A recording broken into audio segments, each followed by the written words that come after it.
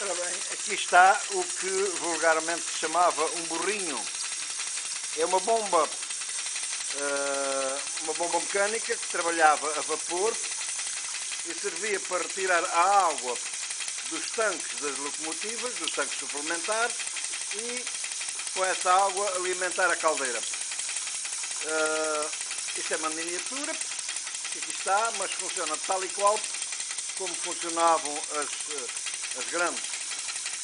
Vulgarmente chamava-se o burrinho e a finalidade, como digo, era para alimentar a caldeira. Ela está a trabalhar com ar comprimido neste momento, mas normalmente trabalhavam a vapor e conseguiam tirar a água utilizando o vapor da caldeira e inserir a mesma água dentro da mesma caldeira. Portanto, o sistema tinha uma artimanha engraçada, de maneira que, ora está, a terminar o filme.